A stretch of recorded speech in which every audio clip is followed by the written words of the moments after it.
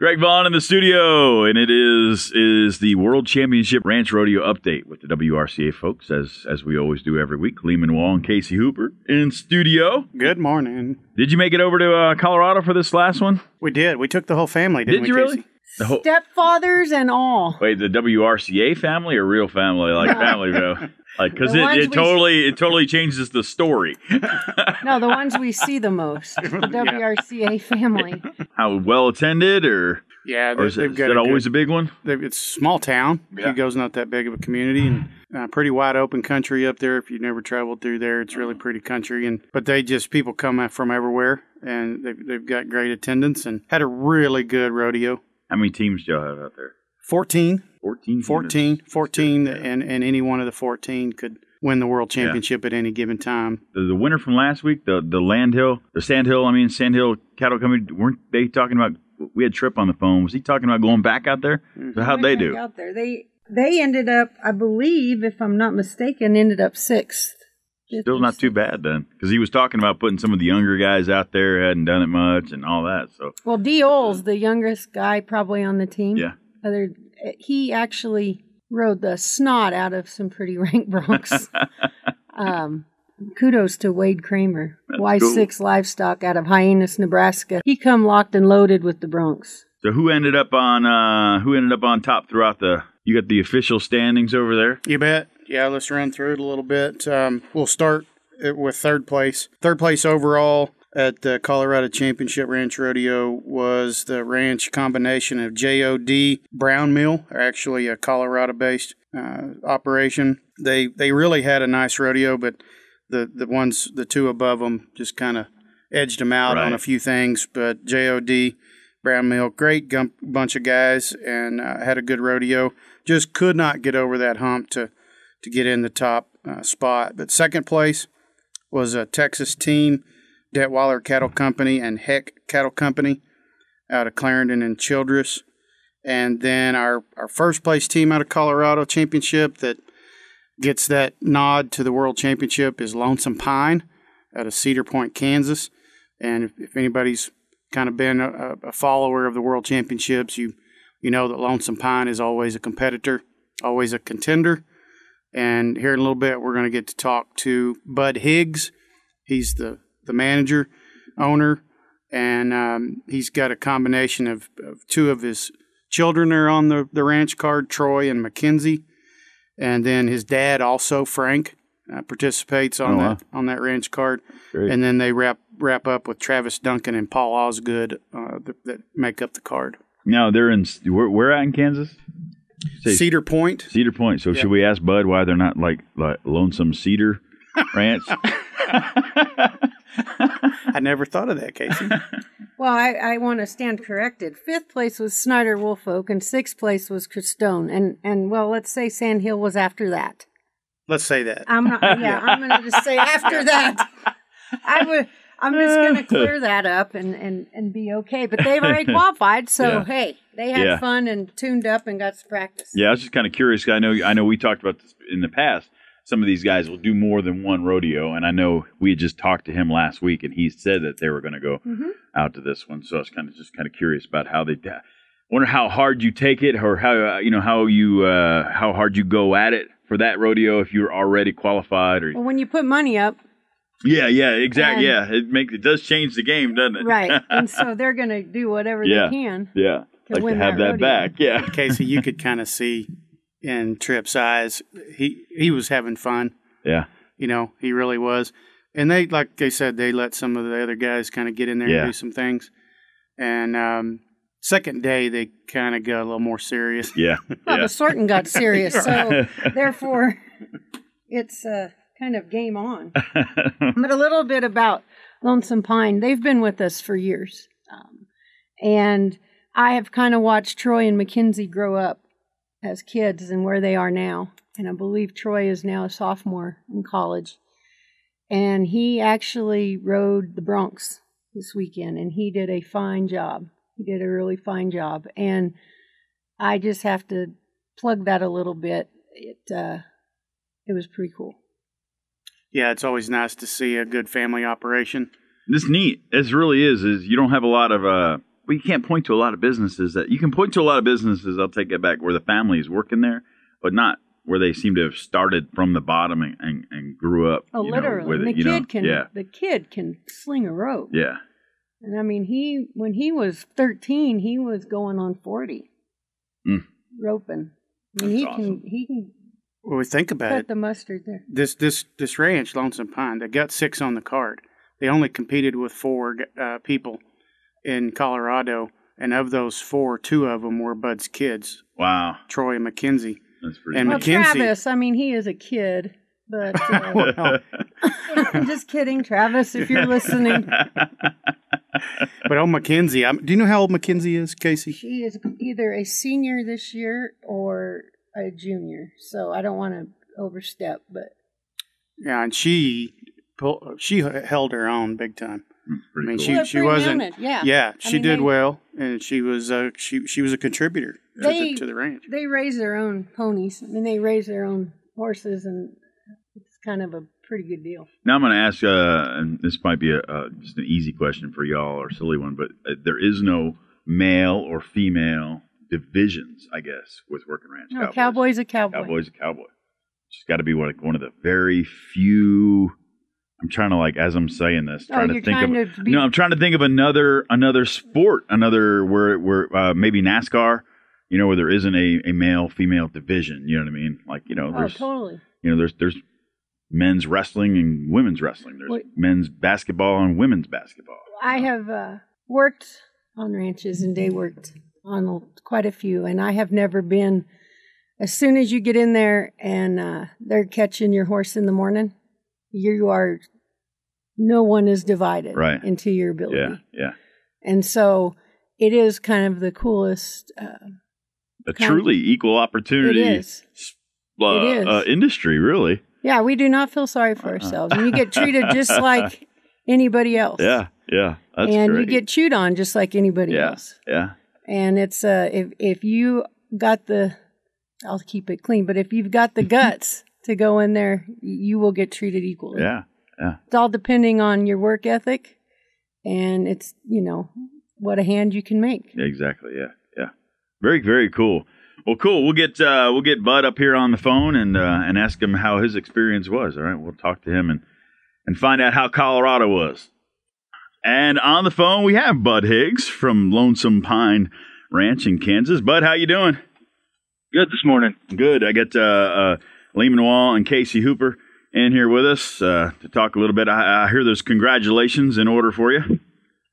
Oh, yeah. Yes, sir. We got along good out of Hugo, Colorado. It was a good weekend for us. Thought you were congratulating me that I get to talk to Bud this fine morning. No. Oh, darn it. Yeah, one of the things that makes it good for us this morning is we've gotten some pretty good rains the last couple of days. Yeah. Things look pretty good out here. Yeah. That country, and Lehman, you're going to head that direction here in a few. That country over there, our next rodeo at Council Grove, you'll see some of that green grass, and it's like fluorescent. Yeah. It's very beautiful country where they live. Yeah, I bet. It's phenomenal. Yeah, I'm looking forward to getting up there. Bud, congratulations, man. Congratulations. Yeah, it was a pretty cool rodeo for us. One of our other team members wasn't able to make it. He had a wedding reception that he had to get to, and so my daughter filled in his spot, and so there were 3 of us Higgses that competed over the weekend, and that made it one of the more fun rodeos for me. Yeah, we all know how important family is to you, Bud, and that was one thing we wanted to talk about a little bit. Before you got on, we were telling Craig that you actually carry a 6-man card, but you brought 4 to Colorado, and of those 4, it was you and your 2 kids, Troy, Mackenzie, and then Travis. So having 3 Higgs on that card and walking away with that win, that just really had to be special. Yeah, it was. Troy doesn't normally ride the broncs for us, and so he got on his 4th and 5th bronc this weekend and wasn't able to cover the first one. got kind of a nasty one, and then the second one was a little more rider friendly, and he was able to cover him and help us get the win. That first night in the bronc riding, I think I was as nervous as anybody to have Troy draw the horse he did, and it bucked really hard, really strong, and it took some of his hack rein, and then it went back to the right and hung there for a bit, and I thought, oh my gosh, well, it made a turn, and I was all, Troy, release! Yeah, you just won't let go when you're bucked off. And he has that mentality. He's highly competitive. Both kids, Troy and Mackenzie, are highly competitive athletes. And Troy in high school was very competitive in sports, and Mackenzie is currently. So as you watch these kids grow up, you would see one at a rodeo with them, and then you'd see, both kids or vice versa, and you'd always ask we had a baseball tournament and we had a basketball camp, but that's how long Bud and Frank have had these kids on the card. They've always been exposed to this environment. And so it's a very kind of a cool moment for me, because you watch them grow up and then you see Troy put his toe in that stirrup for the bronc riding. I did. I kind of got a little flustered, Bud, I will admit. Yeah. So. Yeah, I think there were several guys around there that have, they've been around us long enough that they've got a relationship, or we've got a relationship with most all those guys that were there. And, you can see where, if you listen to the video of the ride, you can hear guys back there cheering him on. Oh, yeah, absolutely. And then it was in the in the Melkin, Mackenzie was on point. Mm-hmm. And athleticism and youth are an amazing addition to the equation. Well, and just try. Did you you brought up that youth factor, didn't you? I sure did. Yeah. I was very impressed to see Mackenzie right in the middle of it. I mean, it wasn't that she was just, in there. She was actually putting try. She was contributing. And to have your two kids right there with you, Bud, I know that was very special for you. And I'm sure if your dad, Frank, would have been there, he'd have been feeling the same way. Oh, he heard about it. Oh, yeah. He was probably called immediately I bet after. He was. And oh, yeah. The funny thing, you talk about tribe and grit, it's knowing, because of experience with going with them, that's just the right place at the right time and knowing what to do and what not to do. And the experience factor is pretty big, because they've been around it from the time they were able to get on a horse and go. Mm-hmm. So absolutely. Well, you had a fourth kid there named Travis Duncan, and I mean, geez, come on. Tell him I said that too. Well, he's a big kid. Yeah, he's a big kid. But and that helps too. After Friday night, so everybody knows this was a 2-go rodeo. After Friday, you guys were setting fourth overall. There was a good bunch of, ranches kind of right there, fairly close in the points. But you knew going into Saturday that you were kind of setting right there at fourth. You had it in your eyesights. But what did y'all talk about Friday night or Saturday during the day, and how did you kind of think things would be lined out for you as you went into Saturday night? Well, I didn't realize exactly where we were at. I knew we had a shot at it, and we'd talked about just doing what we do and hoping everything fell into place for us. And we knew there was, I think, 3 teams or maybe 4 that had times and everything Friday and had a chance at those bonus points. And those had us worried, because with those bonus points, we thought we might not have. I mean, it would have probably kept us from having a shot at it, because those would have been big. But go ahead, Bud. Sorry. With that sorting the way it was, it eliminated all the bonus points for everybody. And then there was the cattle were just tougher Saturday, and so it made it a little. There was more pressure on everybody to try to get something done. And when you come to Saturday and it's getting down to the wire, you go to pushing a little harder, and then things happen. And it just, for us, it worked.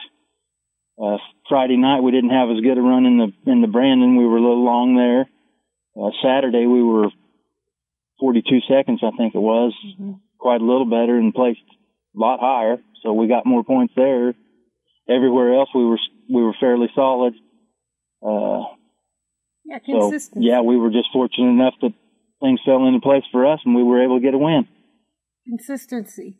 Consistency is the name of the game. You got to try not to go out to win each and every event, but to be in the hunt. And that rodeo in itself is no cakewalk, huh, Bud? That rodeo's tough. No. Well, you look at the lineup. There's Sand Hills, Jolly Lord. There was four? I think there was 3 or 4 previous world champions in that lineup, and then there was several that had been to the finals. So, we knew going into the deal that it was going to be tough. And out of the teams, Beechner Brothers, for example, you've got teams that have all been with the same team for a while. They're all veteran teams that were there. I mean, take well, JOD. And there's another family deal there too. Yeah, with those Kimballs. Exactly. And you take JOD, they've been ever since I've been going, they've been there. And so it was tough. It was real tough. Well, and one of the things that I think back about too is my dad's always saying, "Well, you got to catch them. You got to catch them." And how many times did you see where that just didn't happen for everybody? And so that gave us an opportunity to gain some ground where teams maybe stubbed their toes, missed the loop here or there, and kind of opened the door for us. Well, no wonder Troy ropes so dang stinking well. He's got Frank on his shoulder. That boy's been pitching rope. I earlier before we talked to you, you can hear the listeners can hear about that, and it was pretty cool. Bud, we just want to tell you again, congratulations to you and the rest of the crew, and I look forward to seeing y'all in November at the World Championship. I appreciate it. We're looking forward to it. Thanks for all you guys do. Tell Frank I said hi. I'll let him know. Okay. Thanks, Bud. Appreciate it. Adios. And Bud, we didn't mention it on the air, but Bud is actually, they've already been there, done that. They won back in 2015. They were world champions. Yeah, won the whole prize. They won the Super Bowl of it all, the World Series of it all, the championship. Did. So looking for another this year, I guess, right? And Lehman, you got some of the individual results. Yeah, like we do every rodeo, there's multiple awards to kind of talk about. And let's just real quick run through our event winners.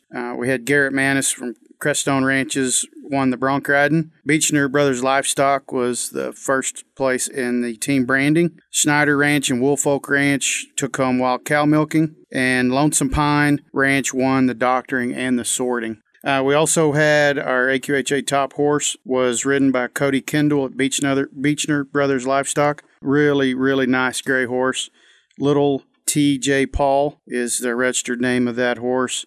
It's owned by his parents, Calvin and Gina. And then top hand was Chris Lockemer out of 4-3 FX Bar up in Wyoming and Nebraska. And so really appreciate AQHA sponsoring the top horse. And Wrangler sponsoring our Top Hand Award. I think it's worthy of taking a little bit of time and diving into this some more. You know, we come together every week and we kind of talk about all the results and we kind of skim over it. You guys that have not had an opportunity to go to one of our sanctioned rodeos, and God bless you if you hadn't had a chance to come to the World Championships, because I'm telling you, you're missing out. Yeah. These people, these ladies and men that come loaded horseback, they are some of the best athletes, number one, Casey. I mean, true athletic talent. Yeah. But then the horses they ride, it's just mind-boggling the talent you compile into that scene at one time. Casey, it's phenomenal. Yeah. Well, that's their workable tool. And you have to be able to be the one in charge of that tool. Yeah. But on Cody's horse, it's automatic. But it takes a hand to be able to make that horse look good. You don't succeed without the right tools. Well, if you go back years, Calvin rode that horse. And as Cody progressed in age and savvy and became the hand he was or is, then he was awarded that horse. Right. And this isn't the first time that Juice received top horse honors. That's pretty cool. Yeah. So, but we were talking a little bit about the backside. Cody Kendall and Caden Kendall are scholarship recipients. Oh, cool. And they've been with us. Neat. Cody just graduated from Panhandle State University in May. And Caden carries a 4.0 at Kansas State. And so we should have asked him about that. well, both of them carried a 4.0. That's pretty neat. Yeah, that's great. They are pretty serious, and they're a very humbling family, and they're great to talk to. That's it's just pretty awesome to sit there on the sideline, and I find myself just watching. I mean, I love good horses, but you see a bunch ride in, and you're watching them in the sorting, or you're watching them in the doctoring, or you're watching in Brandon, and I'm just amazed at the horse flesh that these folks get to ride. And then we talk about Chris Lockemer being our top hand. I mean, the skill set that these folks have when they come in the pen, it is so fun to watch them excel at what they do. And how cool is it to get to be a part of this whole deal? You talk about Bud, he's got his kids there with him, but the pride they have in the work they do, they're not there showing off. They're just doing what they're doing. Yeah. And they're so good at it. Yeah. It's impressive. I have to brag a little bit on Taylor Waite. Taylor Waite won the Wrangler class for the RHAA during the ranch horse competition. This is a kid that worked extremely hard. Her husband, Chance Waite, actually helped her. But practice, that whole thing of practicing and being mounted and having the ability and the grit to go out there, you knew she was kind of nervous because to go to that and compete in front of those kind of peers is tough. And she ended up walking away with the Wrangler class win. That is stuff you can't make up. ESPN 30 on 30 has nothing on us. I promise you.